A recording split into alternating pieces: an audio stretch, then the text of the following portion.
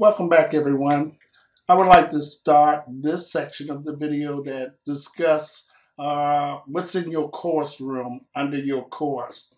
And I would like to draw your attention to the Getting Start page, where I have basically, again, my contact information, which is also on my syllabi that you will be reviewing later on before you move to this section. I've also provided a welcome letter welcoming you to the 350 online extended campus format for internet. And you'll find to the bottom of it my contact information again. In, in another section, I have what we call a Blackboard refresher. And this will give students basically some information about what's in their course. The good thing about everyone in this course, you should have already completed a number of social work courses and should be very familiar with your course and how to maneuver through the various areas of your course. And so under the Blackboard section, you'll have the course requirements, which contains papers and projects, discussion, tests and quizzes, basically the course outline that will be provided for you also. Uh, so just be mindful that for evening and internet students, 1 unit equals to 1 week. So basically, for every unit, you will have 1 week to actually complete. You also have a notification section which will include announcements, calendar, Blackboard message, and of course my grade. Then there's a course tool inside that. Normally you will not be utilizing any of it. Some students do, some don't. You have a resource section that looks at tutoring service, course evaluation, and Blackboard help. So just be mindful that if you're not familiar, that will be a good thing to start looking at and clicking on some of those things to actually review. I've also provided you with a sample discussion post and how it should actually look when you posting your initial response. In other words, you need to support your response with something from the textbook, a peer review article. As you can see from this example, in the initial discussion, this individual posts the Code of Ethics under 1996, looking at section 1.19 in sexual relationships. And then when you're responding to your peers, you're going to also support your post, but then again, you're going to address the individual. So it would be hi in the person name you're responding to. And it's okay to say you agree to their response or disagree with their response, as you can see in the example here, but this person said why they agree with it.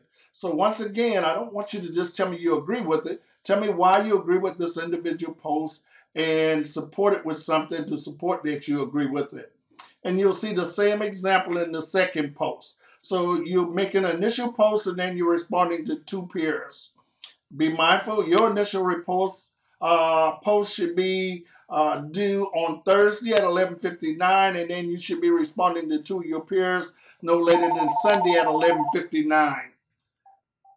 I've also provided a discussion rubrics for you that will tell you what I will be looking at as you go through that process. So just be mindful that you want to look at that because I have the rubrics already in your course that I will be looking at. When you look at the last part of the rubrics, it says thoughtful responses. Here again, if you respond to two peers and you supported your response, that's 30 points. If you respond to two peers that you followed, but not one was thorough or not appropriately formatted, then you're going to lose points. So here again, this is where you lose points in your discussion. Some students forget that they were supposed to support what they say, and then they'll go back in and do a discussion and say, oh, I forgot what I was supposed to do. I forgot to support my post, and here it is. That's not the way it should be, because that's an initial post with just the basically author and what have you. This is why you need to do that when you actually are doing your response. So just be mindful. I've also provided you with some APA handouts What's going to be important for you is the Code of Ethics, which is by the NASW. So you definitely want to print that out and put it in a binder to include the South Carolina Code of Ethics. So you definitely want to do that. I also provided you with a template for APA style. Now you're doing a proposal, so you definitely will need to be using the template. As you go further down, you'll see that I also provide you with a sample research proposal. And what that is basically is a sample proposal that I pulled out from my dissertation that looks at the impact of perinatal loss among adolescent parents. And then I discussed the areas that you need to be responding to in your proposal, utilizing that. Now, of course, my sample proposal might be more than 10 pages or 7 to 8 pages because that's only because I use more articles to support what I was saying. For you, just be mindful that you want to thoroughly support what you're saying. And if you go beyond 7 to 8 pages, then that's fine. But just be mindful that I'm looking for you to show me that you grasp the understanding of this assignment, because this will be an assignment that you will also be doing in field. So when you go to papers and projects, here you will find out what's expected of you. So in other words, students will complete the research proposal, and basically you can find an example of that in chapter 13 of your book. And also you must design your own consent form, and you can find an example of that on page 211 of the text. So here again, you have a research proposal example in chapter 13, an example of an informed consent form that's also on page 211 in the text. So what should you be doing with this proposal? You must have a title page, you must have an abstract, you must also have an introduction, you must have a lit review, you must have a method section, you must have a respondent section, an instrumentation section to include limitation and ethical issue sections, and then you must have a reference. Once again, be mindful that your reference page, your title page, and abstract page do not count as a part of your 5 to 7 pages. That will not do. That's automatically as a part of the template. So when you pull on that template, you will find those things there. The title page, the abstract, and then you're going to find a reference. So basically, if you completed 7 pages of work with this proposal, then you will have a total of 10 pages, not counting the title page, abstract, and reference. So be mindful of that. Don't turn me in 7 pages counting the title page, reference, and abstract. You'll lose points that way. Under the discussion, you have a discussion section that gives you all the discussions assignment. You also have a test and quiz section that will tell you the quizzes, and I will provide you with an email with the dates of your exams, and your proctor will also have that information.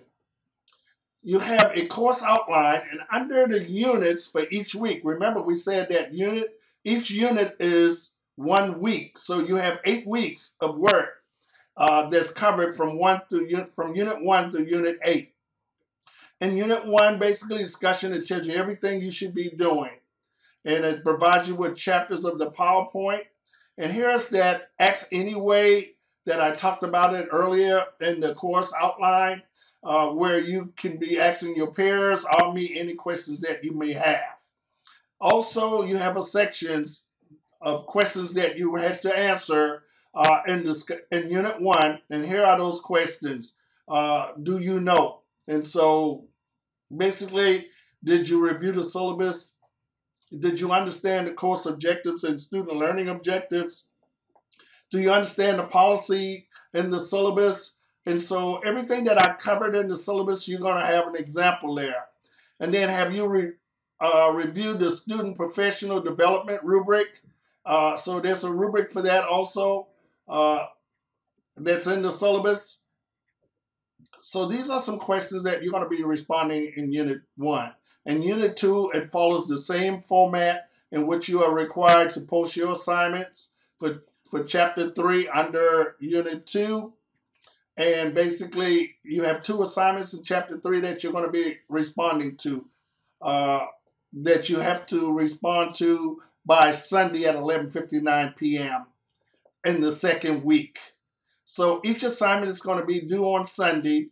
Your discussion, your initial post is due on Thursday at 11:59, and you must respond to 2 of your peers by Sunday night at 11:59. So as you follow the units, you will find similar format as you go through each of the units. And that's the conclusion of this section of the video. Thank you.